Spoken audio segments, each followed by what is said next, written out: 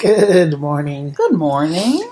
This is Russ and Kitty Walden with Father's Heart Ministry, and this is the early morning light Bible study.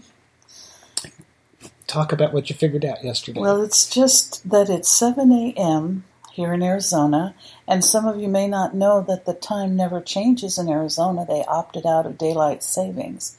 So while some of you are listening at 7 and 8 and some 9 before, it's different. We used to do it on Central Time, and Central Time would still be 8 a.m., but it's 7 a.m. in Arizona. So we thought we better be consistent and always broadcast at 7 a.m. Good morning. Allison is up with her coffee. And so we just kind of had that revelation yesterday while we were teaching that even though we don't change in Arizona and we stay 7 a.m., other states have changed. We can't change it for every state, and we don't want to change it halfway through every year. So we're sticking with 7 a.m., and God bless you if you're up early enough. We know we are to do broadcast. So, for instance, in Central Time, it's 8 o'clock where all of our employees are, and you better be listening to the broadcast because there's going to be a test later. Just kidding. But the other side of it is that people who are tuning in at the time they're used to listening, the broadcast is going to be there for them. Right. It just won't be live. We really did think about changing the time of the broadcast till we realized that someone who's tuning in, say they're used to coming in at 9 Central, the broadcast is going to be there, just not the live portion. Right. And so maybe what we're actually accommodating by keeping it at the same time for us here in a time zone that never changes, there'll be people that are going to listen earlier that didn't get to have the live broadcast. Now they're going to get to. Right. And for all of you regulars, I expect you to adjust your schedule because we absolutely miss you. Well, there's Allison. She's You know adjusted. who you are. Dickie Lee, Lakeisha. All those precious people. The different ones. Yeah, I was thinking because Paula, Maddox. Because Lakeisha usually signs in while she's at work. First thing in the morning, it was 9 o'clock. And now it's 8 o'clock. She came in a little bit late yesterday. So we the Lord is helping us figure it out. We're going to go ahead and preach and teach our chapters anyway. So today, just FYI, we're in the midst of doing a mentoring weekend. And now I get that it's not on the weekend. We have a program called Mentoring Weekends that people fly in for several days, for 2-3 days of mentoring ministry, 2 days, and we just take them and we pour into them. Usually it's 1 or 2. Sometimes it'll be a family, and so that's what we're doing. We happen to be in Phoenix doing the mentoring right now, and it's something that, as I told the story, when it first happened, we had an attorney from Houston, Texas, called us up. She was in the car. She says, "I'm coming to Branson. I have to see you." And it turned into what we realized was a mentoring session for a couple of days. And as we were ministering to this lady, we realized this is a ministry we need to do. And we opened it up. And so we're in Phoenix, about 2.5 hours from our home, conducting morning light today. And we're studying in Amos chapter 6. And if you want to know, I'm really not advertising the mentoring, but if you want to know more about that, you can go to the website and look in the left-hand column and learn some about that. And Amos 6, Samaria and Zion are reproved. In chapter 6 of Amos, the ruling houses of the northern and southern kingdoms of Israel are held accountable for their crimes against God. The impoverished are afflicted. The people are convinced that they're too important to ever be allowed to fail. The courts of the day, back in this ancient culture of Israel and Judah, they were perverting judgment in astonishing dimensions. And for this reason, God declares that both houses of Israel will be taken into captivity. and again, and it's dawned on me in studying Amos, and we've seen this as a theme, a minor theme, perhaps, in Isaiah, Ezekiel, Jeremiah, but in Amos it's repeated over and over and over again. God is reproving these nations at a time that there was relative prosperity in Samaria in the north and Judah in the south at this time. And Amos is reproving them for their mistreatment and their neglect of the poor. And if somebody asked you, is there a book of the Bible whose theme deals with the demand that we care for the poor? Before we got to Amos, honestly, for myself, I would have said, well, that's a theme that's in the Bible, various verses and passages. But this book, that is a primary core theme of the book of Amos.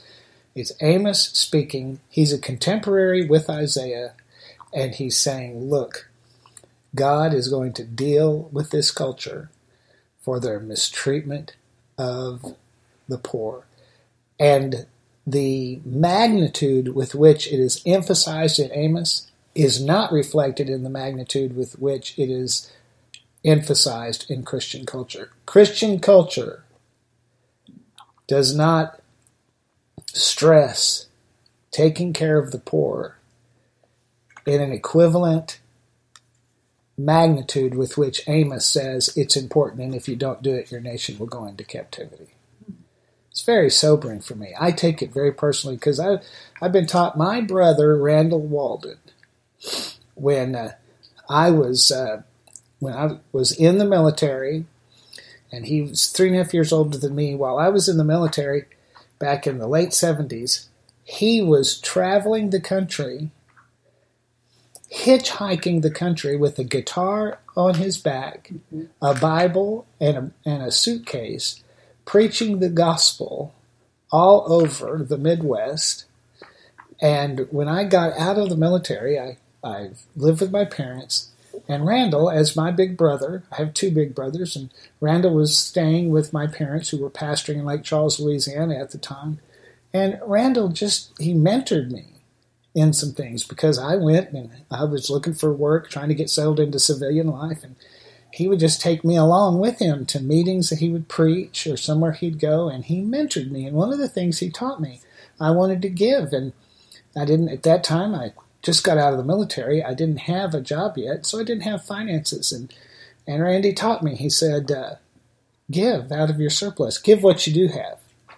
If you don't have money to give, you can't give what you don't have. Give what you do have. Mm-hmm. Identify your surplus is what I call that today. And he taught that to me, and I've done that now for all this been 37 years. Oh, my goodness. And that I've always, whenever I felt constrained, I get it. Sometimes you say, I don't have anything to give. Yeah, everybody's got something. It's true. Everybody's got a surplus of something. If you're unemployed, you can give your time. Although you should be making a job out of getting a job. But it just speaks to me the deep need. I understand when, in churches we stress you need to pay your tithes, you need to give in the offering. Yes, we do. But I think the first emphasis should be, and we've strived to do that here at Father's Heart Ministry. Look, giving and donations is what supports us financially. And we have a lot of people that give. And today's not Friday, I know that. But for me, God told me that giving to the poor validates what you give into the anointing. Amen. That if you're giving into the anointing or giving into the church, but you have not first given to the poor. See, the Levites, and I know I'm extemporaneous remarks, bear with me. In our study of the Old Testament, I saw that the Levites were giving 15.7% of their income to the poor, and then 10% of their income into the temple. Mm-hmm. Now, you think about that. Imagine if that was the case. See, God never intended, in the economy of God, He never intended that government programs take care of the poor. And I'm not saying we shouldn't have government programs, because like they say about people that don't like women in ministry, and they say, well, where a man won't do a job, God will raise up a woman who will. Well, if the church won't do its job, God will raise up a government program that will, and whether they do that in fine fashion as a question. But it really just speaks to me, and we're going to see this as a theme in our chapter today. Kitty, if you'd read the entire chapter, Amos chapter 6. Excuse me. Where's the mute button? There isn't one. The cough button, they call it. Oh. Amos 6:1. Woe to them that are at ease in Zion, and trust in the mountain of Samaria, which are named chief of the nations, to whom the house of Israel came. Pass ye into Calneh, and see, and from thence go ye to Hamath the great. Then go down to Gath of the Philistines. Be they better than these kingdoms, or their border greater than your border? Question. Ye that put far away the evil day, and cause the seat of violence to come near, that lie upon the beds of ivory, and stretch themselves upon their couches, and eat the lambs out of the flock, and the calves out of the midst of the stall, that chant to the sound of the viol, and invent to themselves instruments of music like David, that drink wine in bowls, and anoint themselves with chief ointments, but they are not grieved for the affliction of Joseph. The poor. Mm-hmm. Therefore now shall they go captive with the first that go captive, and the banquet of them that stretch themselves shall be removed. The Lord God hath sworn by himself, saith the Lord God of hosts, I abhor the excellency of Jacob, and hate his palaces. Therefore will I deliver up the city with all that is therein. And it shall come to pass, if there remain 10 men in one house, that they shall die. And a man's uncle shall take him up, and he that burneth him to bring out the bones of thy house, and shall say unto him that is by the sides of the house, Is there yet any with thee? And he shall say, No. Then shall he say, Hold thy tongue, for we may not make mention of the name of the Lord. For behold, the Lord commandeth, and he will smite the great house with breaches, and the little house with clefts. Shall horses run upon the rock? Will one plow there with oxen? For you have turned judgment into gall, and the fruit of righteousness into hemlock. Ye which rejoice in a thing of naught, which say, Have we not taken to us horns by our own strength? But behold, I will raise up against you a nation, O house of Israel, saith the Lord, the God of hosts, and they shall afflict you from the entering of Hamath unto the river of the wilderness. In chapter 6, we find rebuke against Zion and Samaria for their self-confidence and their pride. The mention of Zion, usually they would say Jerusalem or Judah, but they're drilling down, talking about Zion, directs this rebuke specifically against the ruling house of the line of David and the elite of the king of Jerusalem. And just a note, at this time, it was Jotham who ruled after his father Uzziah. Remember, he was the king who died of leprosy because he presumed on the priest office and was struck with leprosy, and his son Jotham ruled in his place, and he was initially, in the beginning, a good king. He ruled as a regent when his father was in the house of the leper, and then he became king, and he was not a bad king. But yet, Amos is saying that the judgment is going to come against the line of the kings of David. And here in their DNA, Jesus himself was going to be brought forth by the promise of God. You realize that if the line of David had failed, that the prophecies concerning the lineage of Jesus would have not come to pass. And so you would think that God at all costs would preserve the line of the kings of David. But yet he's saying he's going to chastise them. He's going to deal with them. Samaria's mention is in the shadow of this focus on Zion, in the context of the focus on Zion. Samaria in the north points to the ruling house of the 10 northern tribes in view of the fact that Samaria, we call that the nation of Samaria, or the Samaritans in Jesus' generation, in his day, because that was the city where the northern kingdom put its capital. And he says, woe unto you that are at ease in Zion. And if you look that word ease up, it means to be haughty, to be arrogant, to be presumptive in your own sense of security or self-confidence, even though trouble looms. Because again, this entire chapter sits under the shadow of verse 1 that says Amos said this 2 years before the earthquake came. And the point is, nobody listened. And Amos is saying, problems are coming. You need to do something. If you'll change now, you can avert some things. And it's like you punctuate every line with 2 years before the great earthquake. 7.8 on the Richter scale is what they suggest this earthquake in history. They know it happened. And so trouble looms, but yet Zion and Samaria, they're completely assured in their own strength to deliver them. The question for us, because remember, this isn't a history lesson, 1 Corinthians 1:10, if you're going to memorize anything, because 1 Corinthians 1:10 validates the Old Testament record as being relevant to us. Every verse of the Old Testament says something to us because he said those things were recorded as an example to us on whom the ends of the age have come. Mm-hmm. Every verse is not given to give. God does not need to vet history, the sacred history. He put those things there because he's saying something to you and I. And you have to ask the question, what is this saying to me? I'm glad you inquired. The question for us is, what is our security? Would we be capable of identifying false security if we were looking to something other than God as our strength? Well, what produces an emotional response from us when it becomes unstable in our lives, when there's instability in our life and we have an emotional response to it, that is a marker in our character of a false confidence, looking to something or someone for what we ought to be looking to God for. And in the midst of this, Amos is telling his listeners, hey, go look at the Philistines.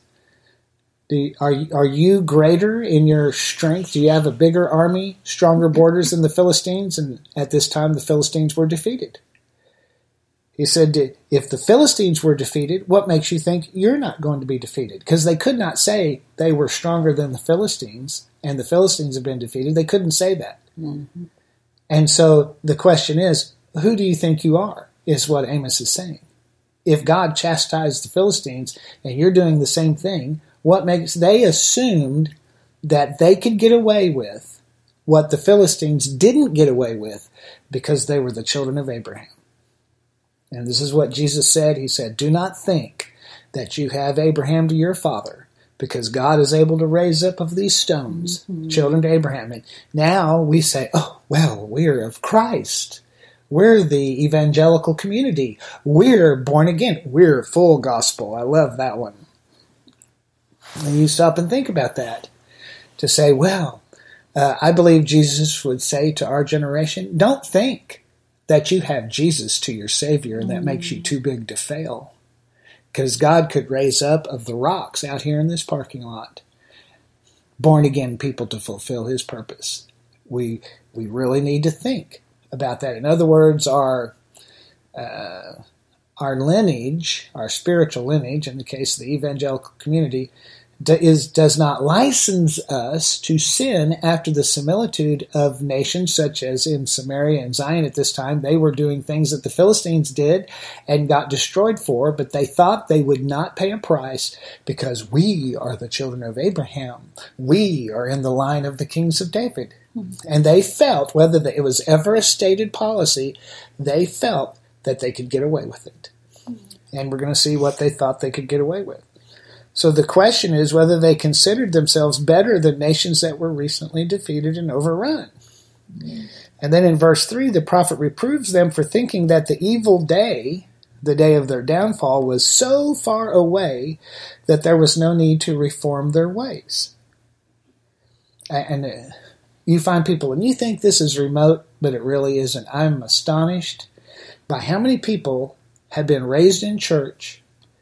Their parents told them the right things, and they didn't want to live for God. And I have had people to my face tell me, I'm going to go out, I'm going to drink, I'm going to do drugs, I'm going to party, I'm going to do whatever I want to do. And when the rapture takes place, I have no intention. If people, I don't believe in the rapture, I'm just telling you what they said. They would say, well, the rapture take place. I have no intention of going in the rapture. But when the rapture takes place, I'll go get my AR-15 and I'll just go after the Antichrist and become a guerrilla fighter and give up my life for the gospel and go to heaven. What kind of thinking is that? In other words, I have no need to change my life, and I'll work it out in the end, and I'll talk God into letting me get away with this because I'll do the right thing before I'm dead. You know, that's what Constantine did. Constantine was the emperor before whom they made Christianity a protected state religion, and Constantine refused to convert. He did not get baptized until literally hours, if less than an hour before his death, because he wanted to sin, he wanted to do anything his way, and then right before he died, bishops were begging him because they thought he was about to draw his last breath, and he held out until literally his last breath before he let them baptize him, and he accepted Christ. That's what we call saved as by fire. Now, the people are described in verses 4 through 6 as you're lying on beds of luxury, ivory beds. You're enjoying your favorite meals. You're singing and playing like King David himself. Think about that. I don't think we've ever had such stellar quality of worship music as we do today in Christianity. I mean, I love the old hymns. Right. And I love the music of years gone by, and it has a place in my heart, but you look at the talent and the skill and the gifting of hundreds upon hundreds of people today, and they're very inventive, and that's what he's saying. You guys are so devoted to worship music, you're inventing instruments to extol praise unto God. And he's pointing this out. He says, yeah, because that's their objection. They're saying, hey, look what we're doing for God. Man, we're singing Jesus culture. We're doing this. We're doing that. But yet, the rebuke of Amos is, he said, yet you're not demonstrating any pity for the afflicted or the impoverished.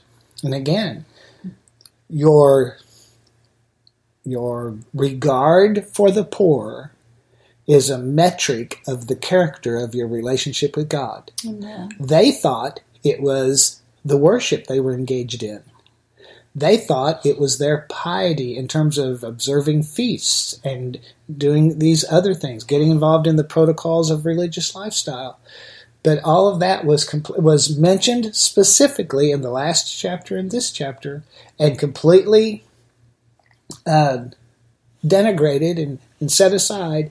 And Amos is saying the only thing that God's measuring you by is your treatment of the poor. Now, you can look at other chapters, and they talked about idolatry and other things, but in Amos, this is like the 440 current of bare wire that you're touching. And he's saying, forget all these things you think you're doing right, that God's overlooking the sin in your life. He's saying it's your mistreatment of the poor that God's going to deal with the entire nation. That is so sobering to me, because Amos emphasizes it to a degree that it is not stressed in Christian culture. Christian culture is not preoccupied with taking care of the poor. In fact, in most of the evangelical community, you'll hear people complaining about welfare programs that not only are they not doing anything for the poor, they're irritated because the government is. And they think that's not just. They need to get rid of that food stamp program. We better stop and think. We better go read the book of Amos. Because of their heartlessness toward the poor. And I just urge you, I understand you may be one of those people. Go read the book of Amos for yourself. And I just, as respectfully as I know how, I don't think you could read the book of Amos without realizing God expects us to have a different attitude than what is commonly found in the evangelical community toward the poor. Because of their heartlessness toward the poor, verse 7 declares that both royal houses, he said, because you're enriching yourselves and ignoring the poor, he's telling the royal houses in Samaria and Zion, he said, you're going into captivity first. Before anybody else, you'll go into captivity. And that's exactly what happened. When the Assyrians came against the northern kingdom, the first thing they did before they took one captive out of the common folk in the city, they took the king captive, or they would take the king hostage back to Assyria in order to bring the population into submission.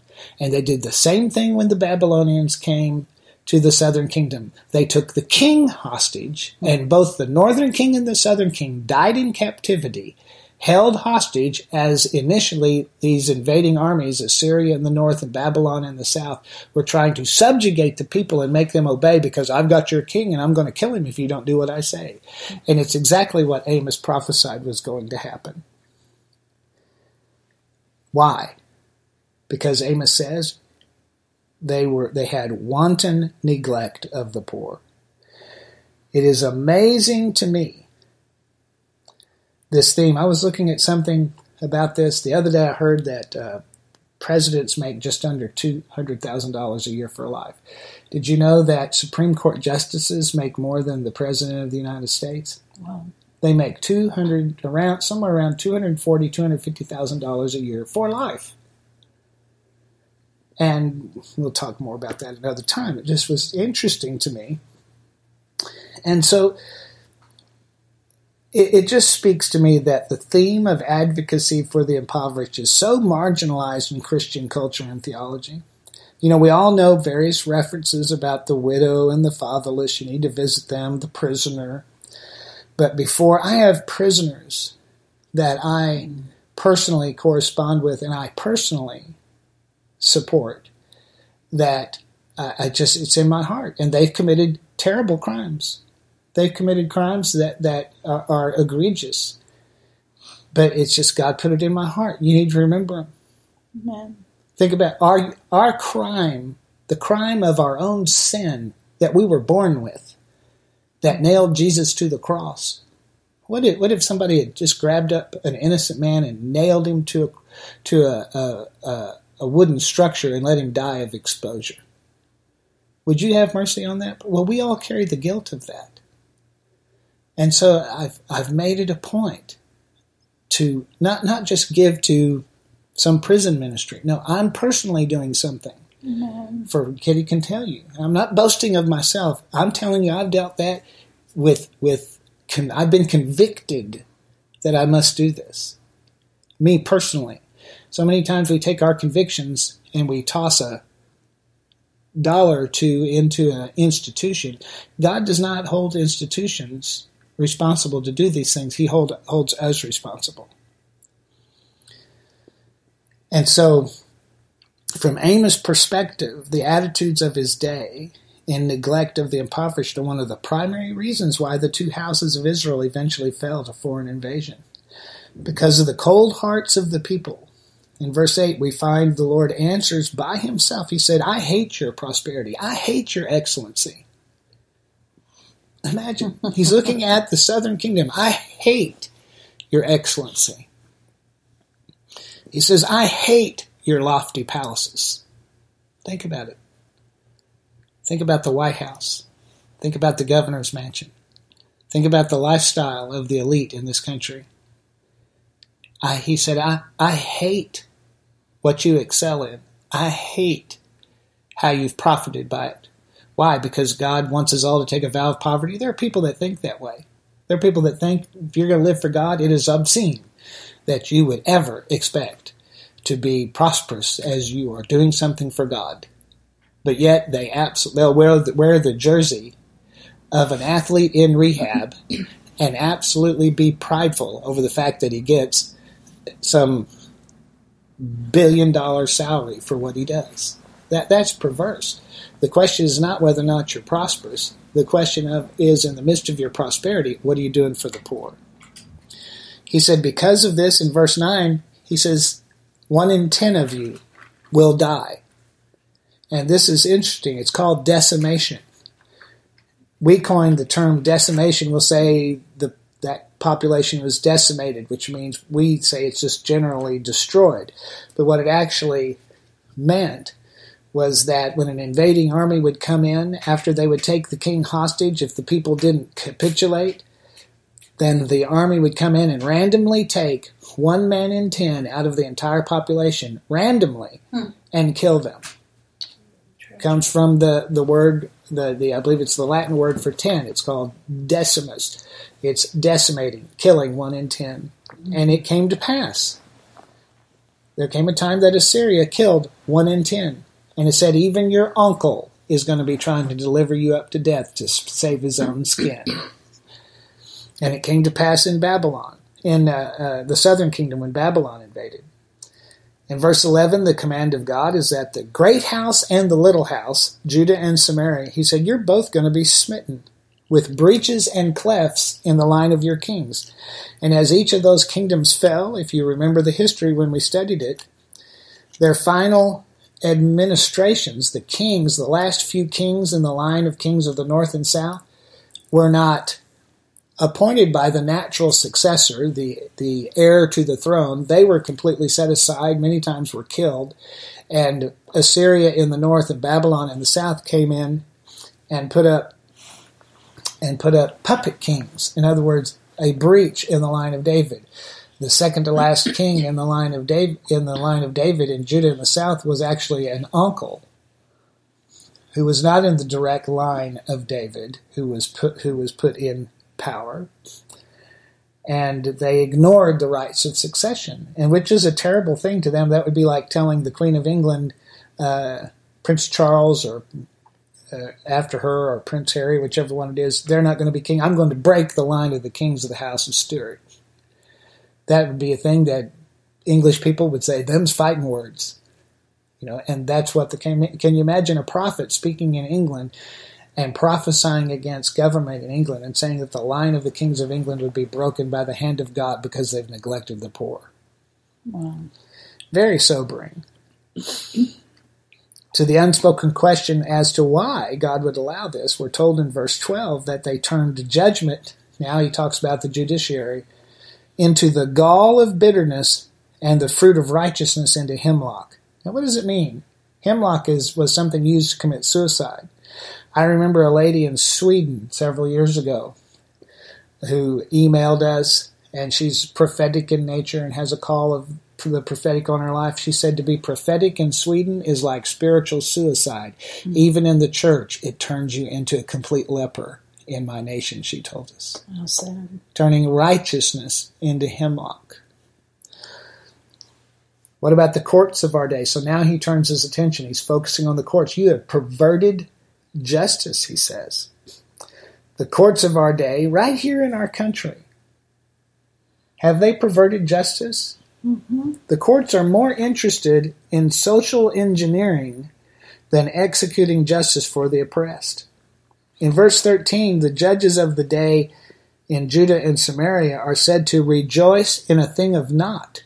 In other words, you've taken something that should not even be considered and you've made it the rule of the day, and you grind the faces of the people to accept the unacceptable, boasting in their power to shape the nation by their unjust judgments. Listen, the arrogance of the high courts in our land is astonishing.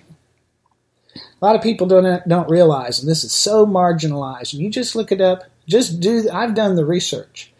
Do you know who gave us abortion and who took prayer out of schools? It was a Republican-dominated Supreme Court that passed down the decisions that took prayer out of schools and that made abortion the law of the land. That's right. And the Republicans have wiped their mouth and said they did nothing wrong and said it's them dirty old Democrats, and if you'll just give us 4 more years, we'll fix it.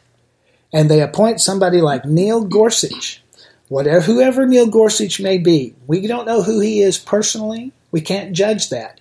But we can look at his public statements. And when he was confirmed, he made a statement in April of last year, in 2016. He said that the Supreme Court, as the highest authority in the land, was, in his opinion, infallible. He said the Supreme Court is infallible and final in its judgments. Now, that level of hubris is absolutely astonishing to me. The magnitude of that, it's difficult to calculate that this man, for whoever he is and whatever he is, he wanted to put it on public record. His understanding of the authority of the Supreme Court, and he used language that for centuries has only been used to speak of the Bible as the infallible rule of life. Absolutely right. And the Christian conservative demographic in this country stood and applauded and rejoiced and said, that's our man. My. Are we even listening? So, who do you think? Brother Walden, you don't sound like a very good Republican. I've voted Republican ticket most of my life. But that doesn't mean that we close our eyes. Do we keep on smiling and say nothing? Do we keep on applauding and say nothing when they drift so far afield of those that claim to represent us that we say they can do no wrong because we've cast our lot in with them and believe they're the ones that are going to give us a ticket to what we want America to be? We better stop and think. Because the nation of Israel, of Samaria and Judah thought this way, God declares through Amos that he will raise up, he said, because you think this way, I'm going to raise up a nation against you that will afflict, enslave, and destroy you for your arrogance and pride. Oh, that's right. It was in his will to do that to Samaria and Judah. But we're America, 90% of the gospel. I've heard it my whole life. 90% of the gospel is preached from America. God will never judge America. What an utter arrogant remark to make. Who do we think we are?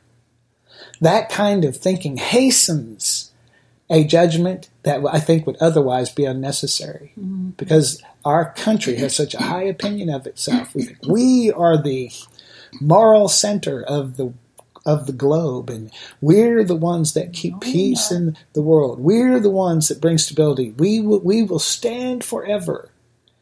Well, we better remember our foundations. Now, what can we take away for ourselves from this chapter? And it's like, wow, don't you have an axe to grind, Brother Walden? No, I don't. No, it's just Amos chapter 6. When I did Amos chapter 4, I sent an email to one of the elder apostles that speaks into our life. I said, do I have permission not to teach on Amos 4? No, we're just going to take each chapter as it comes. Amen. And whatever it says, it says. And if it doesn't conform to how we see things, then we have to decide, is this going to be a book of the people, or are we going to be a people of the book? What's the takeaway for us? There's 3 things that he focuses on in this chapter. Number 1, nationalism. We have to pause and realize that nationalism as a political sentiment is false security. Samaria and Judah considered themselves to be exceptional. Have you ever heard the term American exceptionalism? Because they considered themselves exceptional among the nations, that they could adopt the idols of the nations that got those nations destroyed, but because they considered themselves exceptional, they thought that they would never be dealt with. They did not think God would ever let their nation fall. For this reason, they allowed idolatry, sin, abuse of the impoverished to continue unchecked, thinking that in God's eyes, because they descended from Abraham, they were too big to fail. Is the church too big to fail? In the midst of a high-minded, self-serving modern culture, we must purpose as individuals. Now, you can't change what somebody else does, but you as an individual can say, I'm going to remember the poor. Taking care of the poor is not something you can relegate to a benevolence ministry or a local food bank. That's passing the buck. What are you personally doing for the poor, for the impoverished? God will never hold an institution or government program responsible for the plight of the impoverished. The accountability lies with us. And we personally, do you understand? One day we're going to stand before God and we're going to answer. And saying you gave to the March of Dimes is not going to do it. Saying you tossed a can of canned corn into a bucket at Walmart on your way into shop is not going to do it.